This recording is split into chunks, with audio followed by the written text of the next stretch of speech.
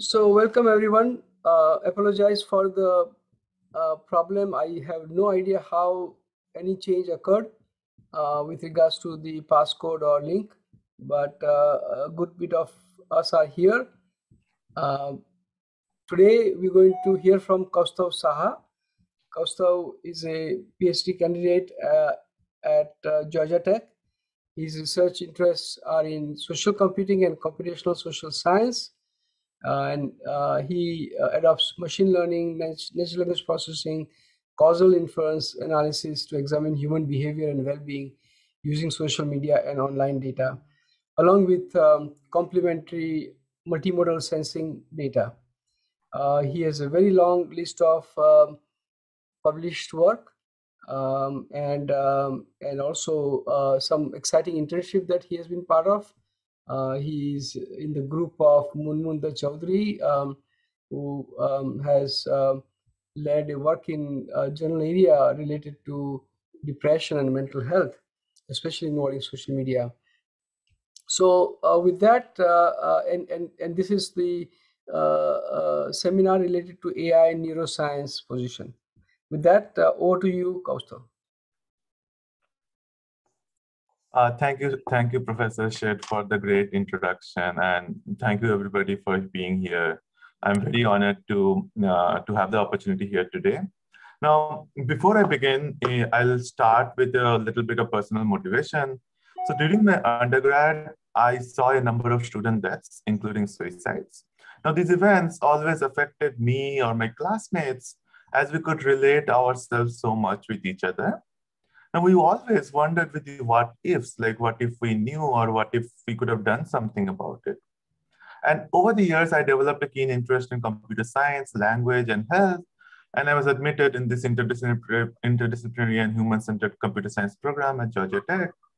And I started working on problems that somewhere always made me curious about. These include measuring and understanding health and well-being of populations such as college students. And to do that, I've used the skills that I've developed in NLP, machine learning, causal methods, and social media data. Now, as a brief intro, Professor Shet already introduced me, but I'll just quickly go over it. So I did my undergrad from IIT Kharagpur, and I have had full-time and internship experiences at various places, most recently at Microsoft Research and at Snap Research. And I'm very thankful to be recognized as a GVU Fuller Scholar and a Snap Research Fellow for my PhD research. Now, recall back that I mentioned about well-being in my very first slide. Fundamentally, what do we mean by well-being? Well-being by itself is a very broad concept, and it extends beyond traditional definitions of health. Higher well-being indicates that in some sense, the condition of an individual or a group is positive and they feel happy and productive. Now, traditionally, well-being is measured via survey instruments consisting of self-report questionnaires, which ask the individuals to summarize their experiences. Now, although very accurate in snapshots, surveys rely on retrospective recall and are reactive in nature, such that they can only be conducted after an event has occurred. So, research recognizes the value of in-the-moment data gathering, such as via EMAs or ecological momentary assessments. And with the advent of ubiquitous technologies, EMAs can now be incorporated via smartphones. However, this kind of sensing suffers from limitations related to compliance and adds participant burden as they seek to actively engage the participants. Therefore, passive sensing modalities have become of prime interest as they do not require the participants to be actively engaged and allow us to collect the data in an unobtrusive manner. Smartphones, wearables, and social media, all due to their ubiquity and widespread use, serve as low-cost and convenient passive sensing techniques. Now, I just mentioned about social media. Social media platforms such as Facebook, Twitter, Instagram enable us to share our thoughts and connect with others. And my research brings in this perspective that social media can be used as a passive sensor to examine and predict human behavior and well-being.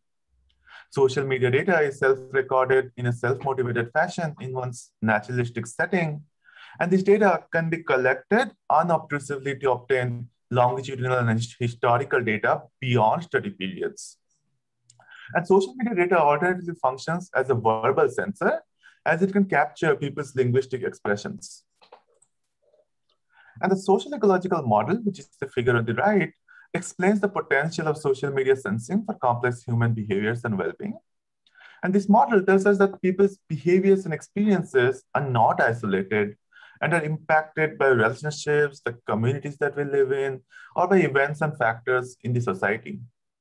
And therefore, to get a better understanding of well-being, we need to include our situated context.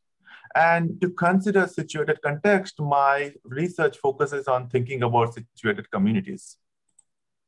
Now, what do I mean by situated communities? So a core part of our daily social lives is often embedded in the communities that we are situated in. Like these could be our neighborhoods, our workplaces, school districts, or residential communities. And here we share social ties, have shared experiences, and we access common resources. And the interconnectedness and interdependencies of our interactions and experiences intertwine our situated context with our well-being. And the lack of timely supportive interventions following events and crises can lead to several negative consequences. And therefore, understanding well-being in situated communities is essential for both individual and collective well-being. And in my research, I focus on two kinds of situated communities: college campuses and workplaces. And here is an overview of my research. So by complementing social media data with complementary multimodal sensing data, I adopt computational and causal approaches to examine well-being in situated contexts. Now, broadly, I summarize the novelties and contributions of my research here.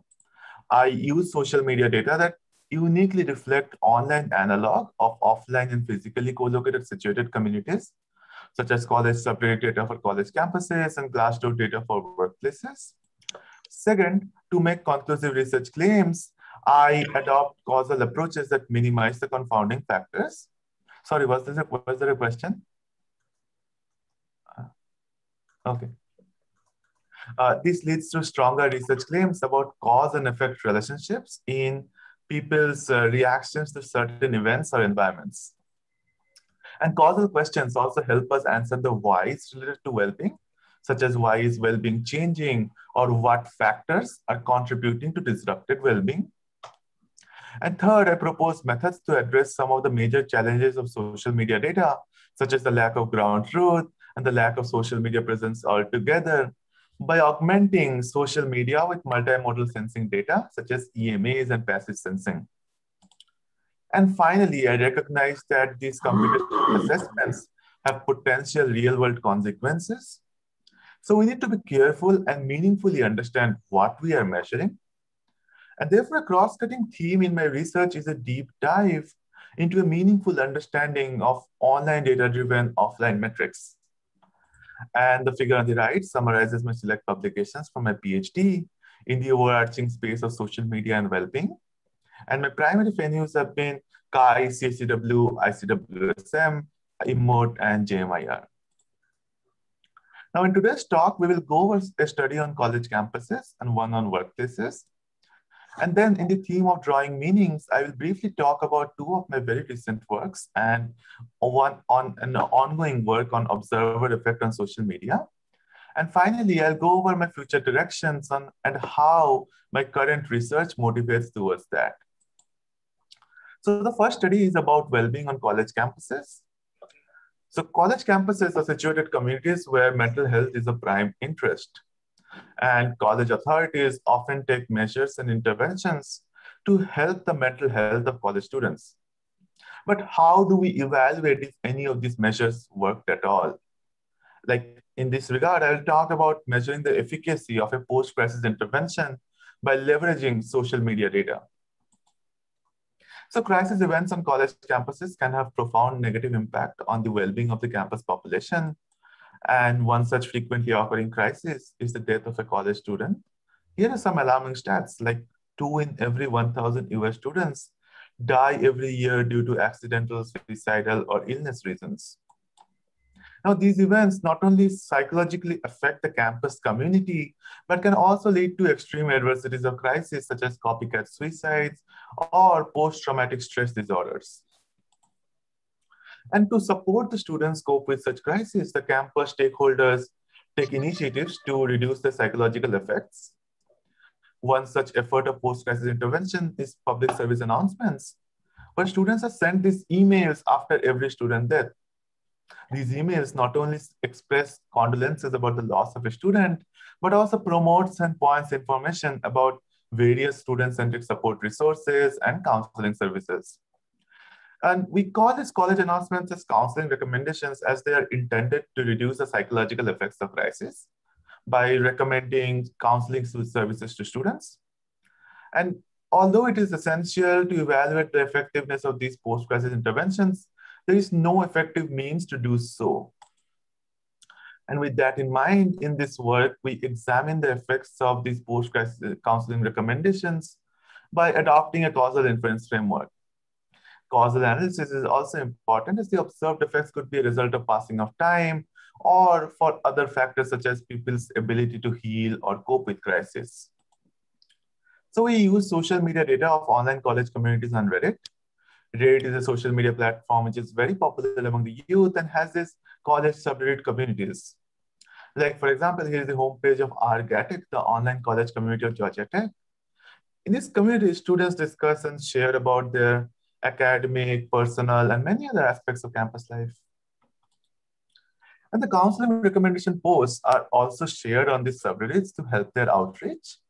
So we identified those individuals who engage on these counseling recommendations and examine their psychosocial changes. Now, to tease out the effects of a particular kind of college announcements, that is counseling recommendations after student deaths, alongside we built 3 other baseline datasets, which datasets relate to college announcements in various combinations of the presence of a counseling recommendation and a student death event. Like, for example, in the table here, B2 concerns those counseling recommendations which are sent without student death events, such as following immigration restrictions. And B1 concerns generic college announcements such as adverse weather or administrative changes. Now we queried 174 college subreddits and collected their entire timeline data of every user who engaged in these discussion threads. Now, diving into the methods, we employed a causal inference framework where we defined the treatment as exposure to counseling recommendation posts. And drawing on the literature on how people cope with such crises, we examined the outcomes in terms of affective, behavioral, and cognitive changes observed in these individuals. Now, ideally, causal inference problems are best conducted using randomized experiments where the treated and control groups are recruited and researchers run dosage or no dosage on them in the same controlled environment. Now, however, such a setting was not feasible in our case for practical and ethical reasons. And therefore, in an observational data setting, we matched the treated and control groups such that each pair of treated and control users are very similar, except their exposure to treatment. And the treated group consists of users exposed to these counseling recommendations, where we conservatively define exposure as commenting on the post. And we obtain the control users by finding the most similar non-exposed users using a number of covariates, such as we match users in the same subreddit, accounting for offline and local factors, as they belong to the same college campus. Now, we adopt a 2-tier matching framework, where in the first step, we match them on their Reddit activity using a propensity score matching model. And in the second step, we match them on their psycholinguistics using a Mahalanobis distance measure metric. Now, matching minimizes the confounder such that any differences in observed outcomes could be attributed to the only major differences between the treated and control groups, which is being exposed to the counseling recommendations. Now, drawing on the crisis response literature, we examine the outcomes in terms of affective, behavioral, and cognitive changes. I'll briefly go over the affective changes in terms of grief, and then we'll look at a summary of all the psychosocial changes that we studied. Now, affective variability is common after crisis, and in this work, we study affect from the perspective of grief because of its contextual relevance. Now, grief is a response and a mix of conflicting feelings and emotions by which individuals adjust to the death of someone close. Now, we model grief using natural language methods and contribute a grief lexicon, where we model the grief lexicon on social media language using Russell's circumplex model of affect. What we do for this is first we identify grief communities on Reddit and find their most salient keywords. And then with the help of a new affect dictionary and word embedding similarities, we find the affect categories of these grief keywords.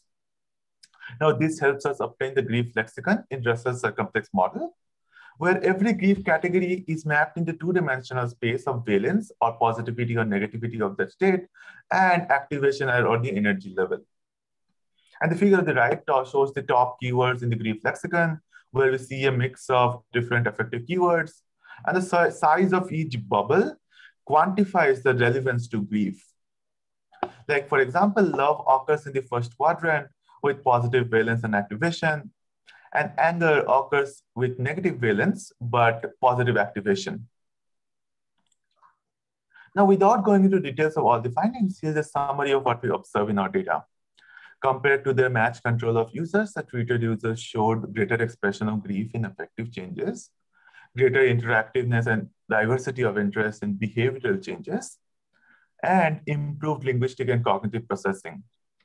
Also, these effects were not observable in the case of any other kind of college announcements, which I mentioned, like adverse weather, immigration changes, or even administrative changes. And therefore, in most likelihood, these changes were caused by the Causal recommendation posts following student death events. Now, situated in the crisis and expressive writing literature, these changes reveal improved psychosocial well-being. So this work complements existing methods to assess the effectiveness of post-crisis intervention efforts and could be used to build tools to track campus student morale, which can be very useful to make proactive interventions on college campuses. Now, these would also require collecting the data prospectively in real time. And in today's talk, we will also see what could be a challenge in doing that. And next, we'll switch our attention to another kind of situated communities, that is workplaces. And here again, my goal would be to employ social media as a passive sensor or source and use computational approaches to study well-being. Now, many of us have been involved in some kind of job. Now, have we ever wondered how the job description of the job when we get hired varies from what we eventually and actually do at our jobs? Now, this is exactly the notion of role ambiguity, and I will talk about how LinkedIn can be used to measure it. So role ambiguity is the discrepancy between what an employer expects and what an employee does at an organization. It occurs when there is a lack of clarity either in the definition or expectations of the role. And literature outlines that role ambiguity can lead to many negative consequences like dissatisfaction, distrust, lack of loyalty, low performance, and well-being such as anxiety and stress. And therefore, the knowledge of role ambiguity is important, and traditionally it has been measured by survey instruments where individuals record their perceived clarity of assigned tasks and expectations on their roles. And these are structured questionnaires which could miss the aspects of the role that the individual undertakes and can also have other biases. In recent times, LinkedIn has emerged as the primary platform for professional social networking.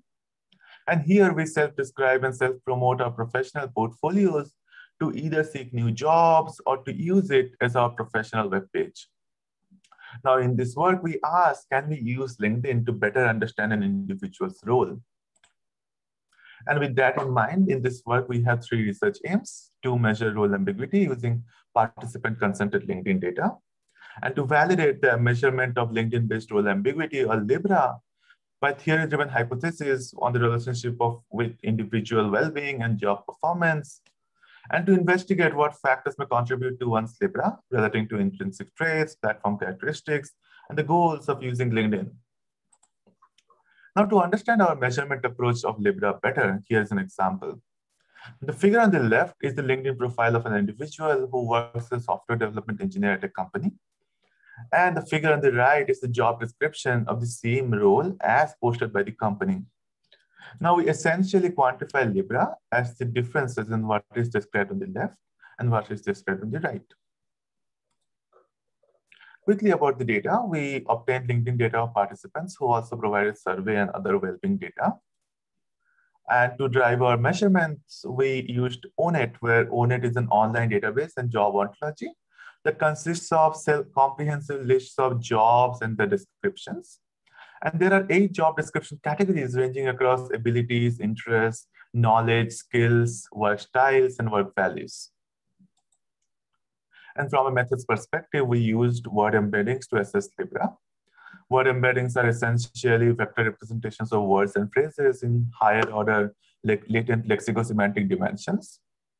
And we quantify Libra as the Euclidean distance of vector projections of LinkedIn descriptions and that of job descriptions across the job dimensions. Now, we wanted to validate how accurate is our measurement of Libra with respect to established survey measure of role ambiguity. And we find a Spearman correlation of 0.22 between Libra and survey-based measure. Now, while this is significant on the surface, this might not look like a high correlation, but this could also be because of a number of factors, such as one is perceived, whereas the other is objectively measured using a frame of reference. And this also motivates us to evaluate our measurement on the basis of theory-driven hypotheses, such as greater role ambiguity is known to be associated with increased heart rate, increased stress, decreased sleep. And with respect to job performance, role ambiguity is known to be associated with decreased task performance and decreased citizenship. Now, we studied a relationship of these measures with Libra by controlling on demographic and intrinsic attributes such as gender, age, educational level, income, executive function, personality traits. Now, all our hypotheses were supported, also validating our assessment of Libra. Together, we find that Libra relates to depleted well-being and depleted performance. Now, what was the point of doing these assessments? Let me talk about some of the practical implications. Like from an individual's perspective, we can think of self-reflection tools where they can self-assess on their skill set and productivity at work. From an organization's perspective, this can benefit worker training programs, and companies can identify the areas of training in a much better way. Companies can also conduct better informed role matching and internal hiring of teams.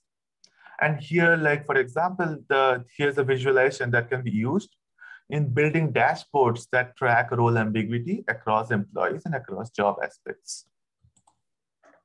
But given the potential implications, we also investigate how these new sources of online data may bring in new dimensions to consider while making Libra-like assessments.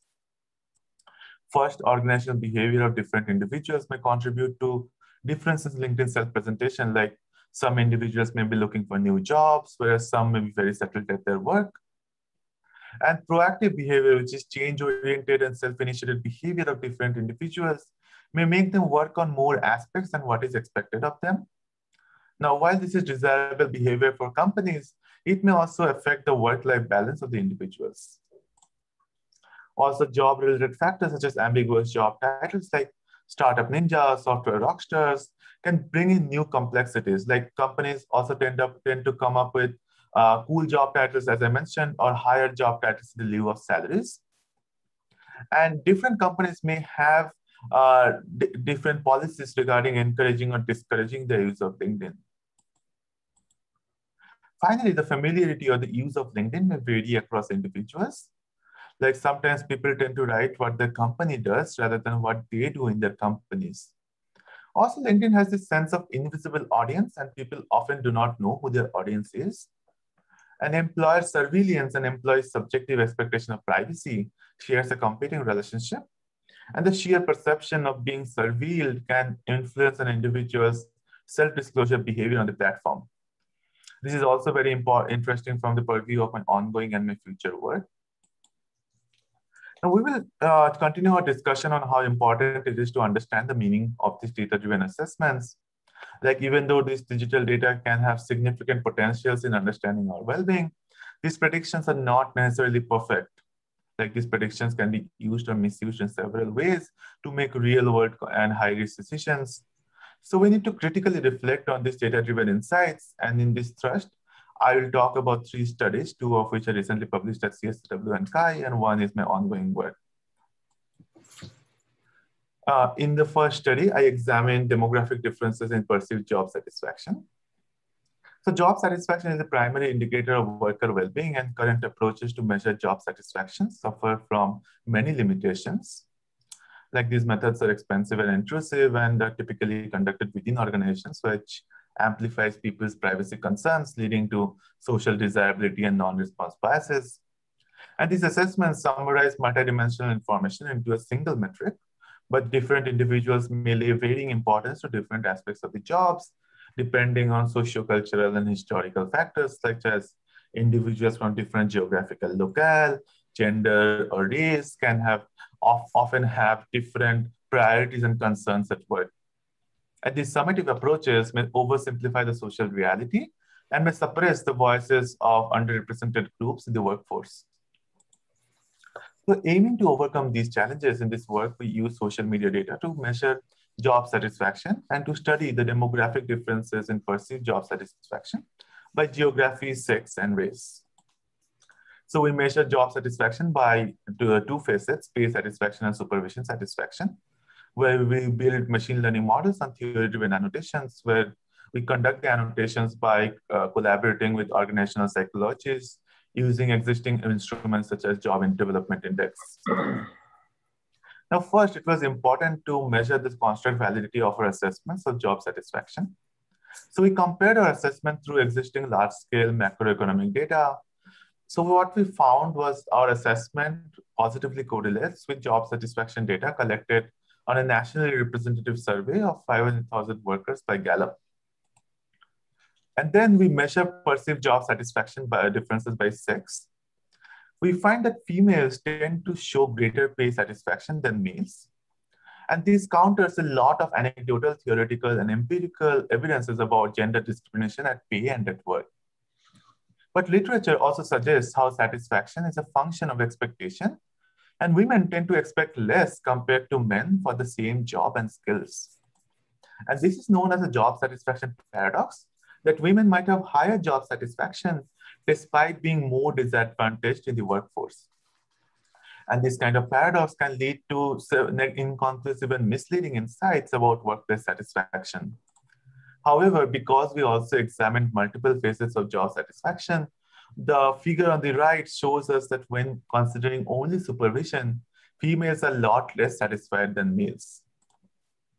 Now, studying linguistic differences, we found how social media language reflects that the majority groups express mostly about career growth, salary, intrinsic job aspects, whereas the minority groups, such as in gender women or in race or minority groups in race or geographical locale, express mostly about basic needs, flexibility, and minimum wage. And reflecting back on the previous slide, we see how females saliently expressed about toxic workplace and harassment, whereas males' concerns were around wealth and tax. This shows us that if we go beyond blanket assessments, social media data does reflect unique demographic disparities in our needs, priorities, and concerns. And this study is an example of how social media data-based assessments can be misleading when only looked at superficially. For example, women to show greater pay satisfaction. However, deeper investigation revealed the unique demographic disparities in needs, concerns, priorities of different individuals at the workplaces. And the key insight is that although satisfaction is an important aspect at work, aspects like fairness and equity should not be ignored, and the workers should be paid what they deserve and not just what they are satisfied with. So I wanted to discuss another study on life events, but I would probably skip that because we are not doing well with time, and I also want to leave some time for questions later. So, but I'll go over some of my ongoing and my future work now. So basically, I'll first summarize what are the broad takeaways that we discussed so far. We found the potential of social media in examining well-being in situated contexts. We also found the feasibility of causal approaches to overcome confounds and introspected into the meaning of this data and assessments. And my work draws insights on observational and retrospectively collected data and has implications for prospective and real-time applications. And one of the very reasons for doing this kind of work is that now, because with the knowledge provided by these studies, the goal is to now improve well-being, like college campuses and workplaces can build AI technologies that can proactively understand its members and accordingly use interventions to improve well-being. But when we start thinking about well-being and thinking about interventions, we need to prospectively collect the data. However, the question is, how would these algorithms perform in such prospective settings? Like individuals may start altering their behavior compared to what we find in retrospective data. In fact, a number of critical researchers highlighted the pitfalls of such systems in practice. The in-practice reliability and efficacy of such human-centered technologies suffer due to the unpredictability and complexity of human behavior, along with unaccounted for confounds. Sorry. For example, Lazar et al. Noted how the Google flu predictor algorithm that uses Google search behavior overestimated the number of flu visits in real time, even though it performed exceptionally well on historical data. And similarly, given the success of passive sensing and in situ settings, and as we consider building real-time applications, one assumption is that individuals may remain truthful and behave as they normally would. But what if individuals become aware of being observed and adjust their behavior differently from normalcy? And then passive sensing may not remain so passive after all, and we may have to adjust our findings accordingly. And my ongoing work intends to examine this phenomenon of observer effect in social media behavior. So going back to the social ecological model, although we advocate naturalistic study settings, this model also points out that observers or researchers can also become a part of the subject's ecology and may affect the subject's behavior. And this phenomenon that people may start altering their behavior if they feel they are being observed is called the observer effect. But before investigating, I asked, can observer effect be avoided? And the answer is yes. Like we can conduct retrospective and studies on retrospective and observational data, but the settings are not applicable in many cases, such as identifying historically unobserved behaviors or conducting a proactive intervention. And alternatively, we can just conduct studies and interventions without participants' awareness, such as the Facebook emotion contagion experiment, where participant feeds were modified for experimental purposes. Now, these studies can make great research findings without being impacted by the observer effect, but these also raise the questions of ethical violations. And only a few researchers have privileged access to conduct such studies. And so to avoid the trade-off and for best research practices and feasibility, observer effect remains a basic unexplored phenomenon that may impact research findings in human-centered studies. Particularly when we consider social media sensing, this effect is more likely because social media participation tends to be a form of intentional and conscious behavior, or behavior that that an individual can alter at their will. Now, from a methods point of view, I'm conducting a synthetic control-based analysis where I compare the deviation of real data against the synthetically prepared control data, which is modeled on the expected behavior of the participants from their historical behavior. Now, here are some of the expected contributions and implications of my ongoing work. I intend to provide insights regarding observer effect in social media behavior in terms of questions such as, does it even occur? How long does it last? And how does its occurrences vary across participants? And from a methods point of view, this work will provide a causal framework to quantify then infer observer effect in longitudinal sensing studies. And I also intend to recommend strategies to correct biases to the observer effect in social media sensing studies. Now, this brings an end to my existing work in my today's talk. But for the interest of time, I did not elaborate another critical component of my research, which is about using complementary multimodal sensing. I'll briefly go over it now, and I'll be very happy to talk about it later. Now, while we saw some of the potentials of social media data, this data also comes with limitations, like it is sparse, not everyone is equally active, and there is also lack of ground truth. And my work has addressed some of these limitations using complementary multimodal sensing, which helps us obtain a holistic understanding of an individual. Like I've leveraged EMAs to address the lack of ground truth, and multimodal passive sensing to impute missing social media data. And I've also used multimodal offline sensing to contextualize person-centered predictions, which I would very briefly explain next. So typically, we build social media-based prediction models or motion prediction models on the entire data set that we have. However, social media use and language may vary tremendously across individuals. Now, while this challenge we can overcome by building more personalized models, social media data also suffers from sparsity issues. Like if you consider me, I'll have data on a Monday, on a Friday, and then probably at the end of the month. And therefore, in this work, we balance the trade-offs between two personalized and two generalized models by contextualizing on offline behaviors as captured by a multimodal passive sensing. So basically, if you see the bottom figure on contextualized approach, we first found very similar, behaviorally similar individuals using multimodal passive sensing. And then we built separate models of behaviorally similar individuals to predict the psychological constructs. Now, these models can effectively capture between individual homogeneity and within individual heterogeneity in our behaviors. Now, this brings an end to my existing work, and we will transition into the final phase of the talk. Now, building on my existing work, we will now go over some of the future directions on social media, well-being, human-centered machine learning. Now, I've thematically grouped them into methodological, topical, and ethical interests, and I'll go over some of my future plans in the next few slides. In the methods theme, I will build human-centered approaches that tailor to an individual situation's demands and needs. Like we may be familiar with the one size does not fit all phrase, and the same also applies to computational and data-driven methods, more so for human-centered methodologies. And I intend to use complementary offline and online data to build these models, which would also motivate more individual-facing technologies for stakeholders. And next, I want to build and evaluate the in-practice utility of these assessments. Like I'll build upon my observer effect work in evaluating the in-practice validity and in designing online well-being interventions such as peer-student support communities.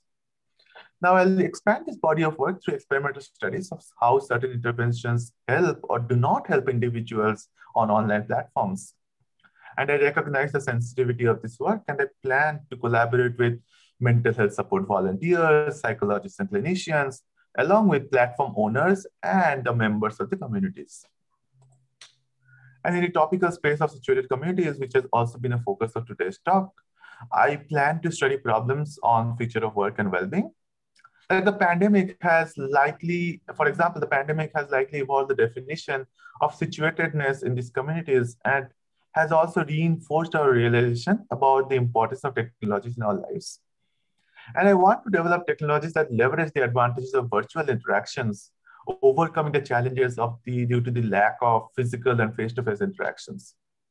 And I aim to leverage online data to build technology-mediated proactive assessments of metrics such as worker satisfaction, worker coordination, behavior, and organizational culture. Now, I want to solve problems associated with the challenges of work and technology-assisted works, like the remote work settings has led to overlapping boundaries of personal and professional lives, leading to new forms of stress. Also, new forms of disadvantages and disparities might have begun, like workplace culture now needs to incorporate remote collaboration dynamics. And finally, a cross-cutting and independent theme is on understanding and delineating the harms versus benefits of this line of work. Like despite the potentials, these works also come at a cost. Like even though there are best of intentions, these can cause harms. Like there are lingering questions about the best practices about algorithmic inferences of real-world measures. These algorithms can be misused in ethically questionable ways, including compromised privacy, defying expectations, and damaging the trust between individuals and technologies. And I will develop approaches that balance the trade-offs of the risks and benefits of these data-driven human-centered assessments. And this line of work will revisit and recommend guidelines towards transparency and accountability.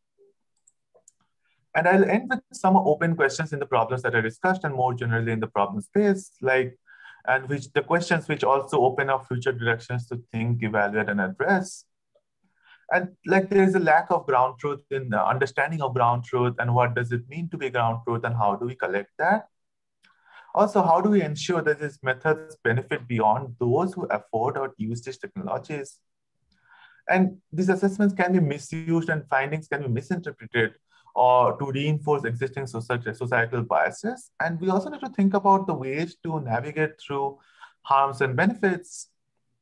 Now, these questions are both challenging as well as opportunities to strive towards building better technologies for well-being. And we need to critically reflect and study these questions and bring together multi-stakeholder viewpoints to realize the research and practical impact. Now that brings an end to my today's talk, but it would be incomplete without thanking all my mentors, advisors, collaborators who have been of great support in all these years. And I'll leave by revisiting my slide on the novelties and contributions of my work. And I thank you all, and I'm very happy to take any questions.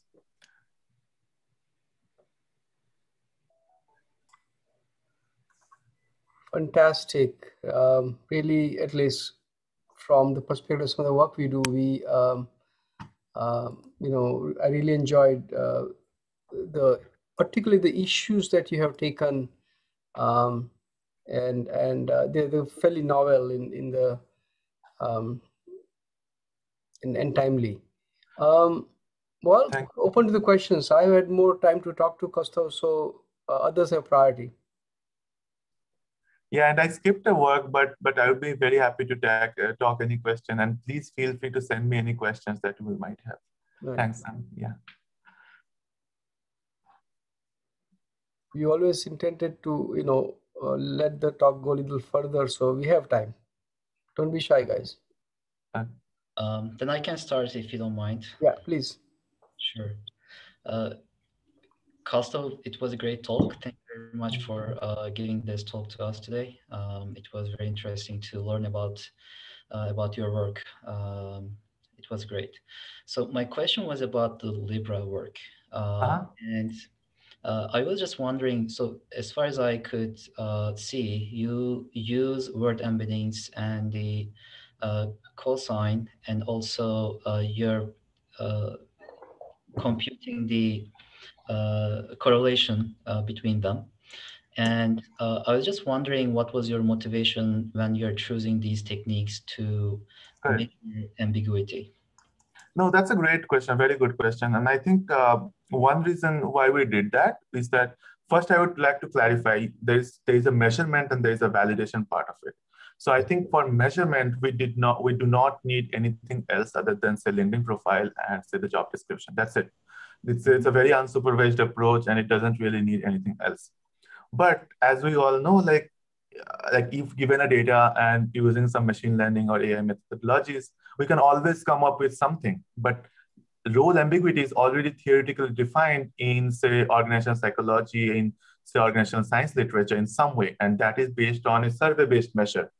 Now the new measure that we have come up with, new measurement that we have done with, say, machine learning methodologies, how is that different or even similar, or even or whether it is even related to what we have in how it is this measure is defined.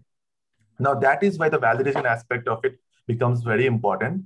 So like basically that is why we did multiple kinds of validation. One is how it is based on like how it is exactly measured using surveys. So basically criterion or construct validated sort of thing. So where we found a correlation there, a significant correlation there.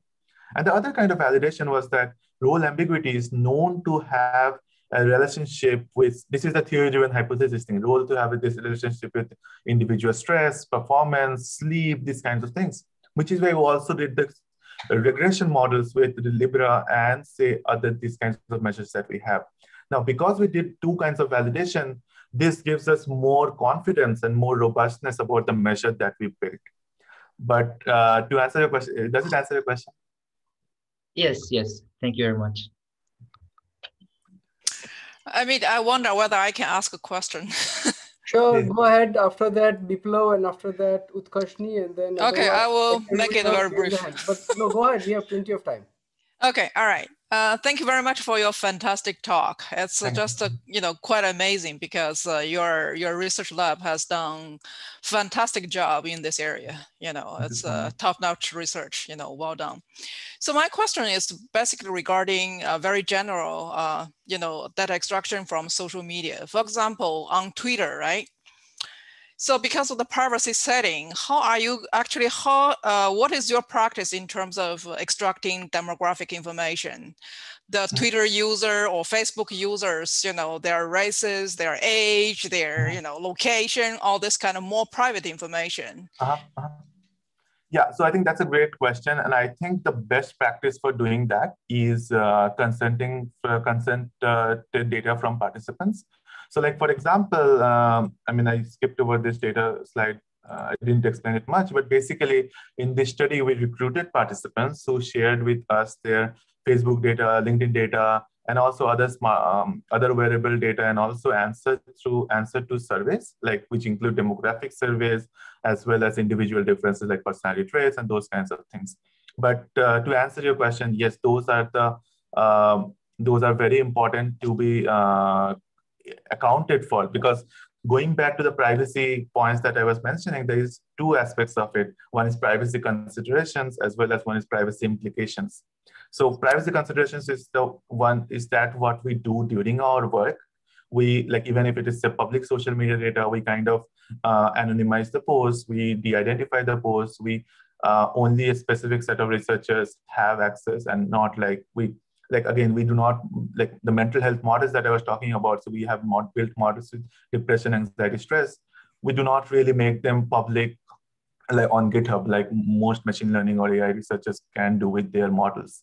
Now, this is because this can be used in very negative ways. Like, what if insurance companies use them to understand the mental health of individuals and then provide or deny claims based on it? Companies use them to hire or fire employees based on it. So I think this is why, and this is where the privacy implication of aspect of the research comes into play.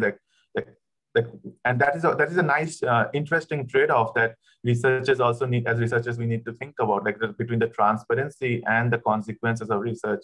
So even though, like, we are making the algorithms, the methodology is public, and then someone else can replicate it, which is why it's also important to find proper ethical guidelines of what can be done and what cannot be done.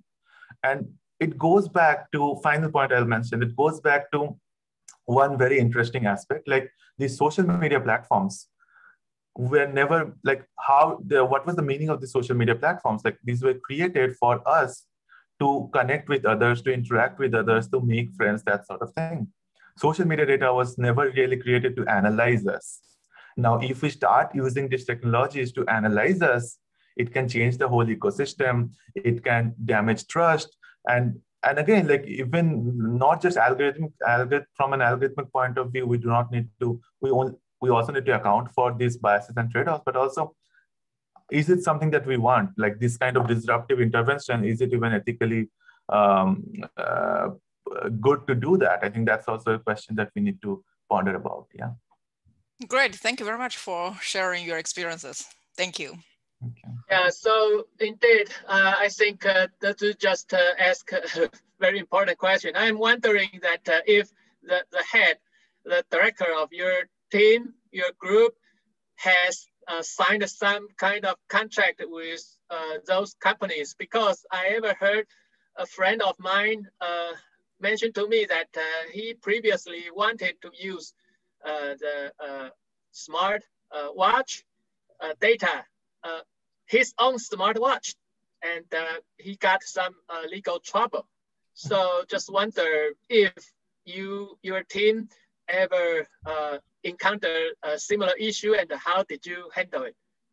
Oh, yeah. So we encountered a lot of issue. I mean, so firstly, I would say that we do not really, like, for all this research, we did not really have any partnerships with, say, these like Facebook or Twitter or any of these companies. But having said that, I think like during this data collection, when we were doing the data collection, we built so basically Facebook provides APIs using which we can collect participants' data if the participant consents. So that's also a very important part. Like participant needs to authorize using the OAuth authentication that I'm consenting to provide this data to these researchers or something like that. But what happened during our data collection was the Cambridge Analytica scandal happened in 2018. And during that, everything just fell apart. Like basically Facebook stopped using that API. They changed a lot of parameters. And going back to the previous question, Facebook kind of disabled access to say things like birthdays, gender, location, those kinds of things. But we were fine with that because we had the survey-based data for participants. But these kind of challenges come up or like during the data collection, and also companies tend to change their policies and the APIs accordingly. But having said that, recently of late, companies are also, because of so much of bad PR and everything, companies are also starting to form new partnerships and collaborations with academia. Like, for example, Facebook is sharing their data with researchers for some studies. Twitter recently opened up their data platform for academic research. Microsoft is opening up their language models, like which is a big thing, like the whatever happens, like search and all those things. The language models opening up for research. I think these partnerships. I mean, the better way to go forward is also to build these partnerships to get a better access to data and also conduct the research in a more ethical fashion. Yeah. Professor Srivastav had a question. Yeah, hey Koustuv, thanks for a great talk. My quick question was a meta question based on all the previous things, which is, what is your thought about having replicable experiments in this setting? Because you're relying on social data and all these things, right, which are restricted by people and so on. So how do we set up replicable experiments, especially not if I want to replicate your experiments or you want to replicate my experiments, right, which is using these kind of social data. So yeah. No, I'm so glad you asked me this question, because that is something that I always wonder, and it kind of also goes back to the transparency aspect of it. Like, we cannot really make our models public, and like, even though the community encourages like to make models public and those kinds of things, and so that someone else can also run studies and see how replicability is on different set of data. And similarly, we cannot also make all the data of ours public. So I think, but which is also there for a good reason, because I mean, it can have bad implications and it can have challenges in doing that. But I think my thought about the replicable experiments is that we have done different sorts of studies, like for example, the depression, anxiety, stress classifiers that we built on Reddit data. We sort of also use them on, say, another Talk Live community data, or say Twitter data, or say Facebook data. We have sort of also used them there. But for doing that, we also needed to do additional levels of validation, like we needed to repeat that like qualitative and expert validation aspect of those research, because those models do not exactly translate, and based on that, sometimes we also need to tune it for the models. But this is what model aspect of it I'm talking about. But I think at a more meta level, I think replicability is very important, and it goes back to, it also is somewhere ties around the in practice reliability aspect of it. Like, it worked on historical data, but will it work on new data, or will it work on another data? Will it work on another population? So yes, this is very important to conduct those kinds of experiments, those kinds of validation before we actually use these systems in practice for on a different population. So that is definitely important. And also social media data has its challenges. Like there is self-selection, there are different sorts of biases. Like, we are only studying who are on social media or who choose to disclose on social media. So what about those who are not on social media? So how will these models perform on that? And I think one way to think of it this way is that we need that comprehensive, like complementary multimodal sensing aspect of it. So basically, it also goes back to that, what is ground truth, that question. Like, there are so many aspects of finding it's the same ground truth. And like, even though traditionally it has been said the surveys are kind of the ground truth or gold standards, they are not, because they also have biases. the social media data are also not prone, like similarly, it's also prone to biases. So similarly, so which is why I think it's important to complement and combine them together in some way. But yeah, replicability is extremely important, and replicability, transferability is very important, like how models work on from one problem to another problem. And I think some form of domain expertise and customization is extremely important in, like for example, job satisfaction model may not work on, say, clinical population. So I think that sort of thing is very different. So there's a question from Utkarshni, who is in India. Very interesting work. Could you please elaborate on generating synthetic data for counterfactual analysis in observational study? Right. So I think I very, very briefly talked about it, and it's like, to oversimplify, this is kind of only a fancier name in causal inference thing, but basically what it is kind of, we have, say, data from historical behavior, like say, by behavior, I can mean, say, number of posts or what kind of language is being used, that sort of thing. So we have the historical behavior, and now some intervention happened, and we find the behavior, like real world behavior of the individual. But we want to ask what the behavior would have been if this intervention did not happen. So for that, what we are doing is that we are also trying to find what could have the behavior been based on the historical behavior, a kind of model an expected behavior too, which is the bottom line. So that is the counterfactual. So basically, what would have happened if this intervention didn't have happened? So that is where, like, I mean, we can think of the regressive models where the model itself can predict what would happen after a certain time based on seasonality and trends and those kinds of things. So I think if that kind of answers your question. So basically that's the expected behavior. We have the actual behavior, find a deviation between the two, then do some statistical significance test and say whether this is significantly different between the two. And then we can kind of, at least in some way or the other, we can say that intervention led to blah. All right, Pankaj? I have a question. Go ahead. Jianjun, go ahead. Sorry. Okay, go ahead. So essentially, can you guys hear me? Yes. Yeah. I really like your talk and a lot of work and very active research. So I do have one question. So essentially, if I'm asking you, what is the in your opinion, what is the most urgent problem that you want to solve and that can be because I look at your work, it's more like applying all the AI machine learning to solve the social work problems, right? A social work problem, you can some simple emotion detection, just kind of many of the simple natural language tool application problem, but those kind of problem you cannot get funding, right? So if you want to get funding from NIH, from NSF, you must have a very significant critical social problems. So what is the problem? Do you have this in mind?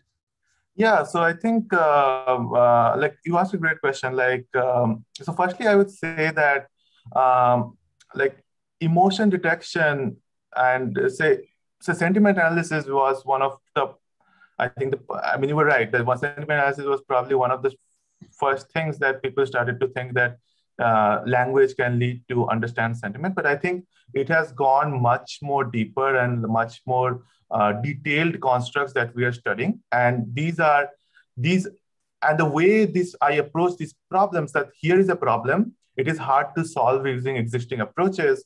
And this is where the data or the methods come into play.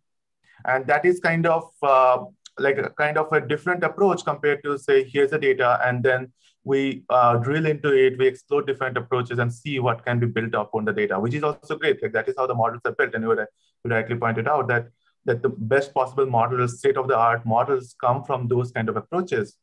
But whether those models work on humans or human-centered problems, that is where I think the uniqueness of this kind of problems that we are studying comes into play. And also there's a lot of domain expertise that goes into it, a lot of validations that go into it. And And it's not just quantitative, but also I would say the domain expertise, the interpretation, the qualitative assessment. I think those are also unique and combined together. That's where the distinctness of the work comes into play.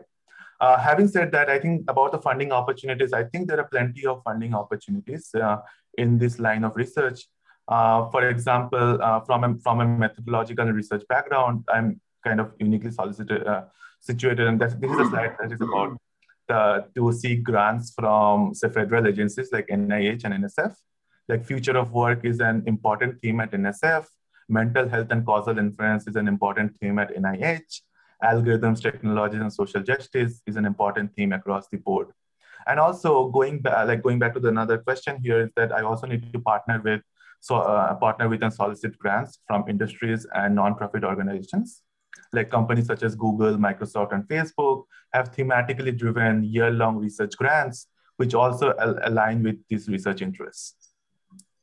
If that answers your question. I would like to see some very specific, for example, like mental health. Mm-hmm. You know, in mental health, you know, what kind of problem that you think exists that need energy funding to solve? You know, that's my. I want you to give a very more concrete, application scenario. Yeah. Also, there are plenty of problems in that, and so even in my research, I've studied problems like studying the effects of antidepressants using social media data. The example of the first problem that I gave, that how certain mental health interventions work or do not work, identifying the effectiveness of that. What is the real world utility of this kind of data for understanding mental health? This was an important theme, has been an important theme, and there have been multiple funds on studying the effects, mental health effects of COVID-19.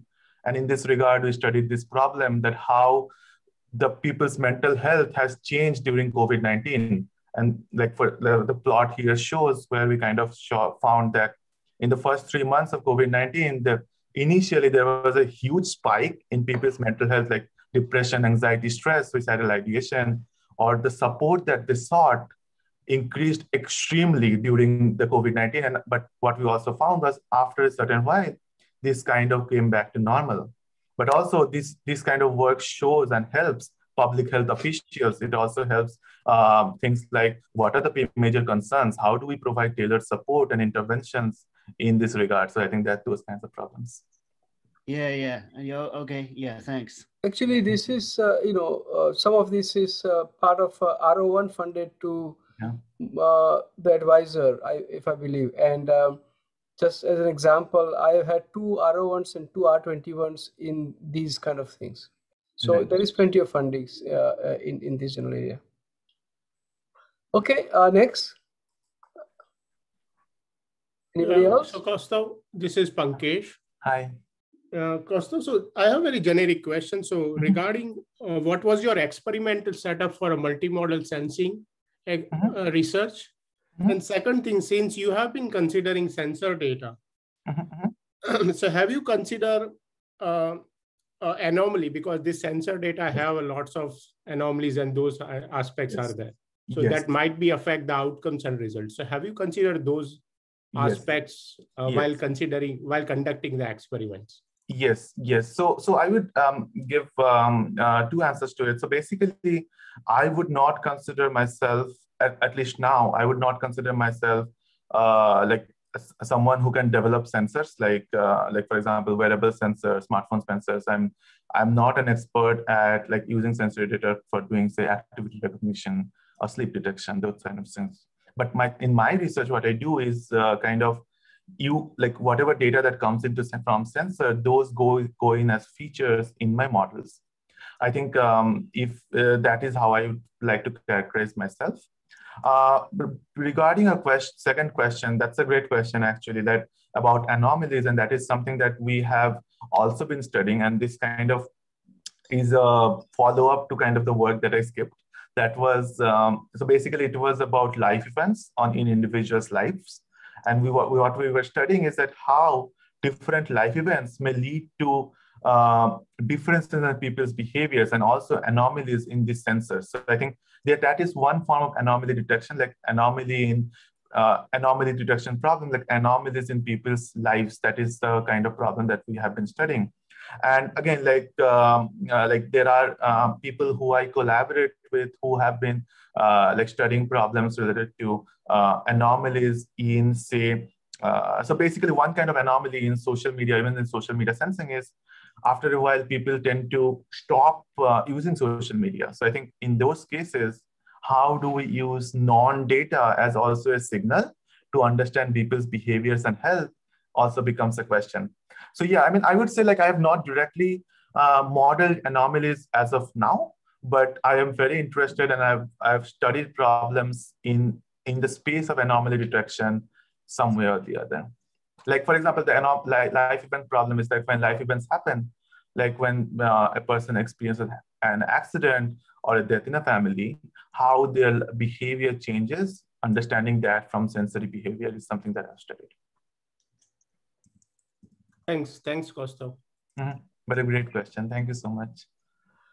Well, with that, we'll end this call and the seminar. Koustuv, thank you very much. And I think you have a busy schedule ahead of you today, so we'll talk to you soon. I think so there was some